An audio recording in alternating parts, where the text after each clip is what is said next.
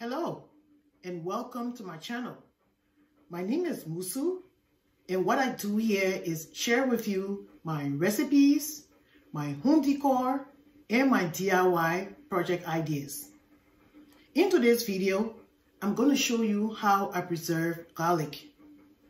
Preserving my garlic saves me a lot of money and time. Many of us go to the grocery stores and bring home garlic, and these garlic sit in our spice baskets. We don't use them as fast as we want to, and before we know it, garlic dries up or is rotted. We end up running back to the store to get more garlic. So the best way to keep your garlic and use them when you need them is to preserve them. And that is exactly what I'm going to show you in this video today. Garlic is an herb, and it's in the family of onions and leeks. And I believe garlic has some medicinal properties and can be used for health issues. This video today is mainly to show you how you can preserve garlic to use at home, for seasoning your food, and for many other recipes that you might use around your house. Today, we're only going to be using 3 ingredients. The garlic, I'm going to be using the olive oil, and I'll also be using water. Those are the 3 ingredients that we're going to be using for the purpose of this recipe in this video. As you can see here, I've already plucked some of the garlic, and the cloves are all lying here.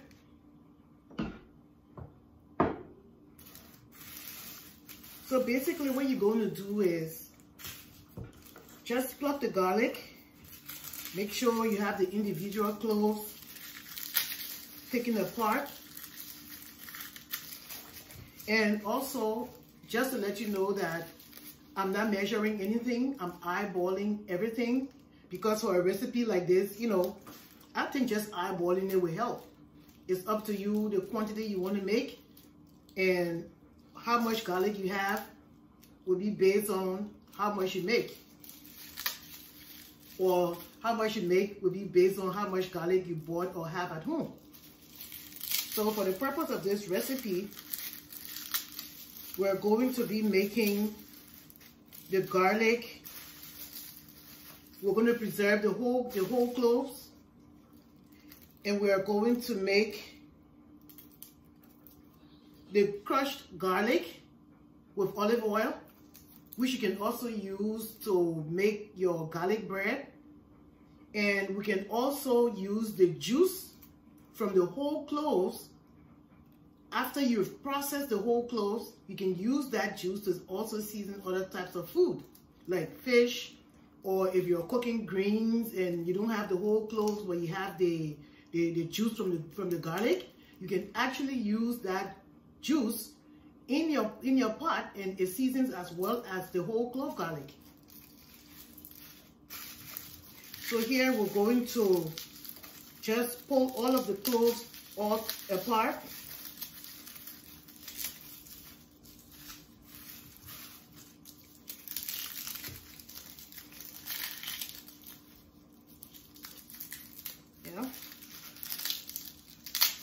Pull all of the cloves apart, and I can imagine your house is just going to smell like garlic all day when you're doing this, because garlic has a very strong smell. And yeah, anywhere there's garlic, everybody knows that there's garlic, so there's no way you can go around that.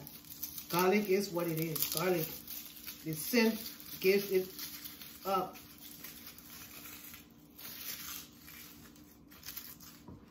And also, I forgot to tell you that I'll be using the mason jars. I'm going to be using the 2-cup mason jar in this recipe. I think this is the 1.5 cup or the 3/4 cup mason jar, but it's a mason jar. And I have 2 other jars here just in case we have an overflow and might need to use a couple of other jars.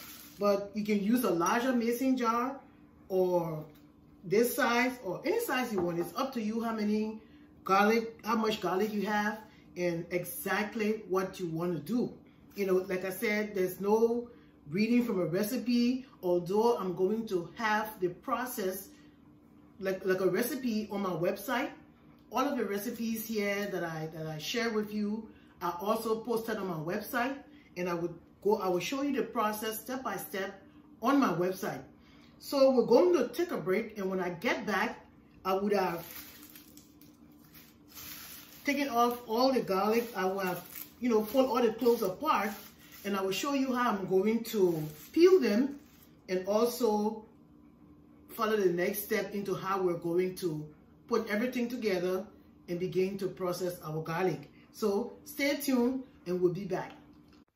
So I went ahead and peeled almost all of the garlic, all of the cloves, because it took me a while and I thought that, you know, to save time, I would just go ahead and just peel almost all of them. There are just a few left. And there's no real method to how you peel your garlic. You know, some people just twist it and the skin begins to roll off. And at times, if the garlic is a little big enough, you can actually use a knife and just sort of press it over the garlic, and you will hear a crackling sound, meaning the skin is breaking off, and then you can just pull the skin off. But another way to get help with this is that if you have kids at home, you can ask the kids to come and join you. And it might be a fun project, you know, as long as they can stand the scent of the garlic. It could definitely be a fun project for the kids. Yeah, so peeling garlic takes a little while, but the benefit is good because you don't have to go out to the store to buy garlic all the time. Once you have your garlic at home, there are so many ways you can use garlic in your recipes, in your meals, you know, and it's just awesome, you know. So garlic is universal. I mean, I love garlic. You know, I use garlic in many of my recipes. You know, when I'm cooking my stews, greens, I always have garlic around. There are even bread recipes that I have where I use garlic in my bread, you know. And when you're making sandwiches, you know, like tuna sandwiches, you can definitely use garlic in your sandwich bread, not a sandwich, but a sandwich bread.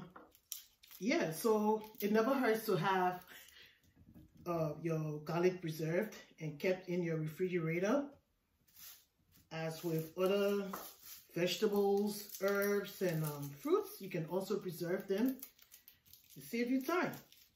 You don't have to worry about running out of the store every time you need to cook and you need garlic. All you have to do is open your fridge. And if it's serving you well in terms of preserving your garlic, all you have to do is replenish your stock whenever the garlic runs low. That's what I do. That's what I do. And as I mentioned before, the liquid from the garlic that you're going to use to preserve the garlic is great. You can use that liquid to season your food. I use it to season my fish. And sometimes when I'm cooking stews, I use the liquid to season my stew. I don't bother with the clove. I just use the liquid. Even when you use all of the cloves, when you don't have any more cloves left in the jar, you have the juice in the jar or the liquid in the jar, you can actually use that liquid, you know, for your soup, your stews and your greens. You know, season your fish, your meat. Yeah, so it's awesome when you have your vegetables, herbs, and fruits preserved.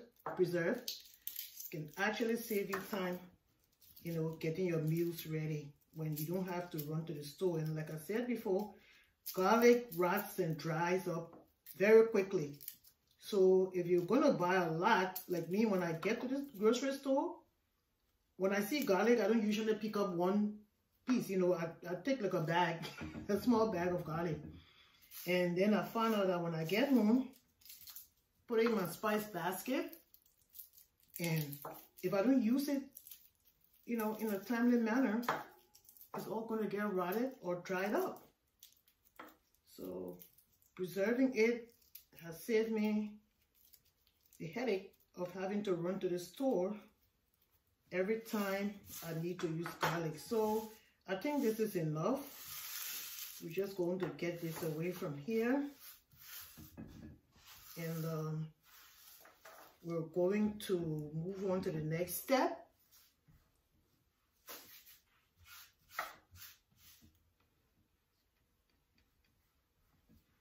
So the next thing I'm going to do after peeling the garlic, I have water in this bowl.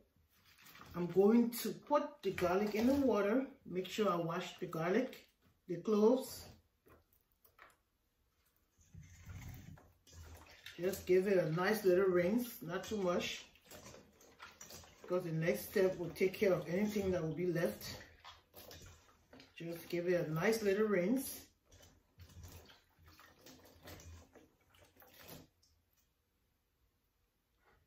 And then, after that, I have my jars here. They've already been cleaned and prepped. My mason jars. I have 2 of them. I'm going to use 1 jar for the whole cloves, and I'll use another jar for the oil, the recipe that's going to use the olive oil. So in the recipe with the olive oil, it's actually going to be crushed garlic. And as I mentioned before, you can use the crushed garlic and olive oil to make your garlic bread. You know how you buy the garlic bread from the store? Well, with this one, you can actually use this crushed garlic and olive oil that you're going to make your own garlic bread at home. You don't have to buy the store-bought bread. So what I'm doing here is actually, after rinsing, I'm just going to put the whole cloves in this jar, in a larger jar, the larger mason jar. That's what I'm doing. Okay. Now you don't want to bring it all the way to the top. You want to leave a little bit of space, you know, right at the neck of the bottle, from the neck to the top. You don't want to pack any more garlic in there. So for this one, what I'm going to do, I'm going to use this small food processor. You can use a large one if you have a lot of garlic, but because I'm not going to be using a lot of garlic, I'm just going to use my smaller processor just for the purpose of these 2 recipes today. I don't want to make too much because the jar isn't big. So let's see. Okay, we can just go and put the rest of it in here.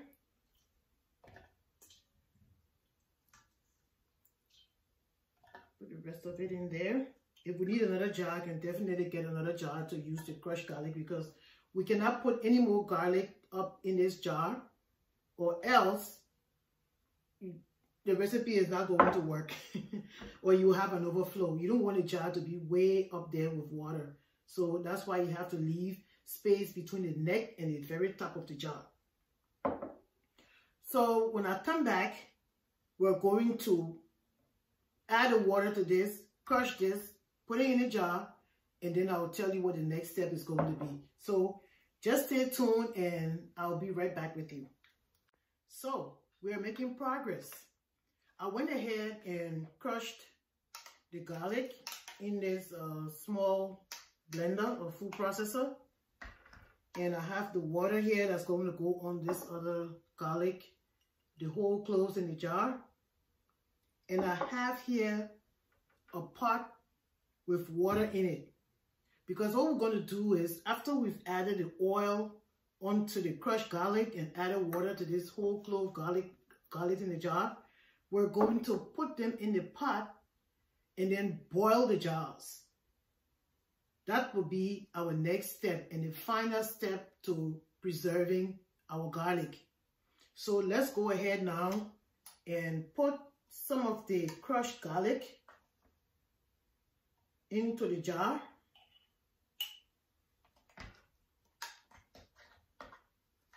We might not use all of this because it's a whole lot, and I don't want to make 2 of them. But if you're making it at home, you can go ahead and make as many as you want.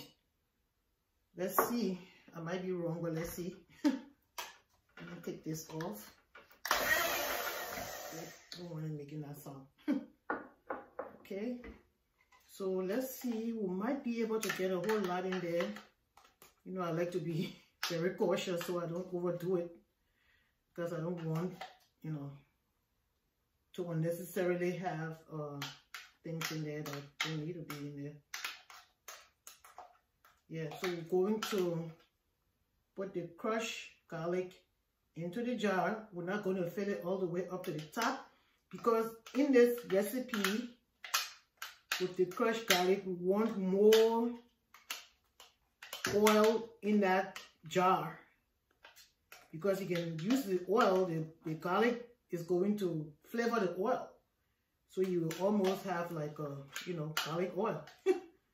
Yeah, there are some whole ones in there too. They all didn't get crushed, but that's okay. You know, oh, you see, we got everything into that jar. I was just a little cautious and not, you know, yeah. So you see, we got everything into the jar. So what I'm going to do now is add the olive oil. Again, I'm not measuring anything. I'm only eyeballing to see how much olive oil I can get into this jar. So as you see, I'm going to pour the oil. You want to wrap that jar a little bit, because you want to make sure the oil is going to go all the way to the bottom. So what I'm going to do here to make that process work is to take the spoon and just kind of gently push the garlic, the crushed garlic, to the side, and let the oil go down to the bottom. Yeah, because you see, you want that oil all the way down to the bottom. That oil is going to be very, very flavorful garlic oil. So you're going to add a little more oil and repeat the process. Make sure the oil is going all the way down to the bottom. You know, you don't want it sitting just on top. You want that oil to go all the way to the bottom.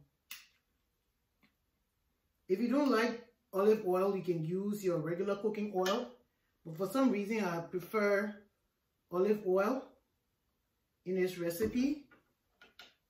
So you see now the oil is just about at the neck of the jar, where I like for the ingredients to stop. I don't like for the ingredients to go all the way to the top of the jar. You want to leave room. Then I'm going to close this up. There's nothing else going into that jar.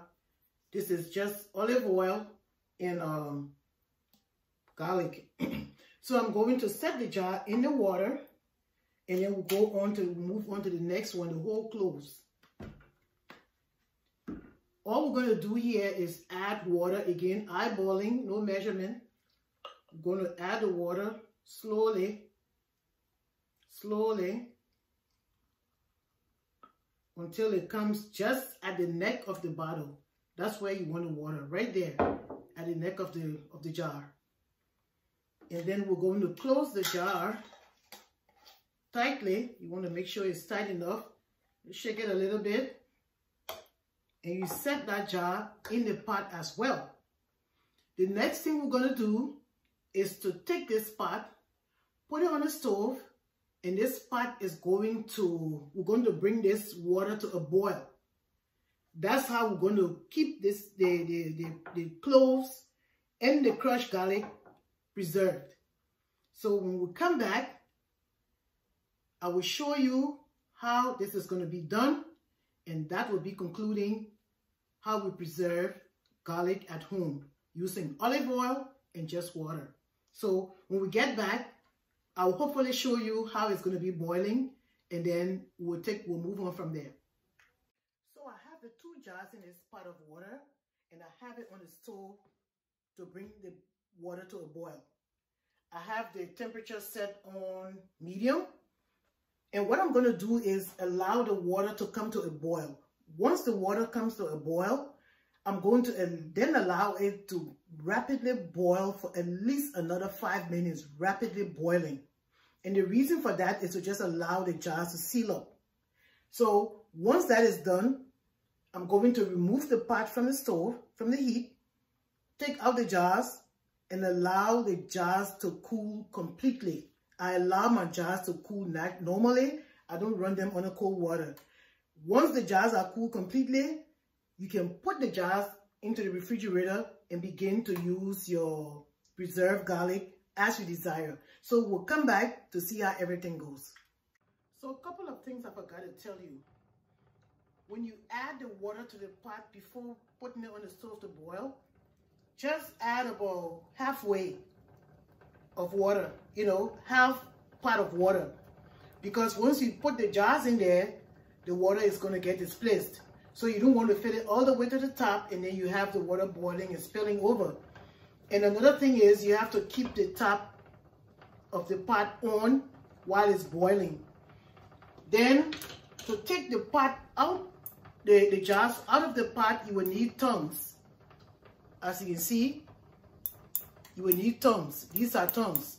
They're very useful in taking hot jars out of boiling water. And right now, as you can see in here, the jars are boiling.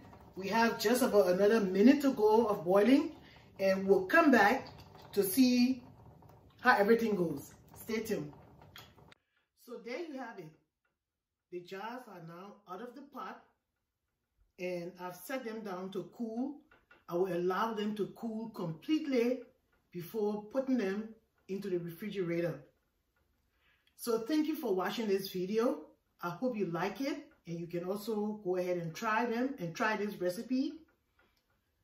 Please don't forget to subscribe to my channel, and if you haven't already done so, you can also hit the notification button so whenever I have new items on my channel, you will be the first to know, or you get to know immediately.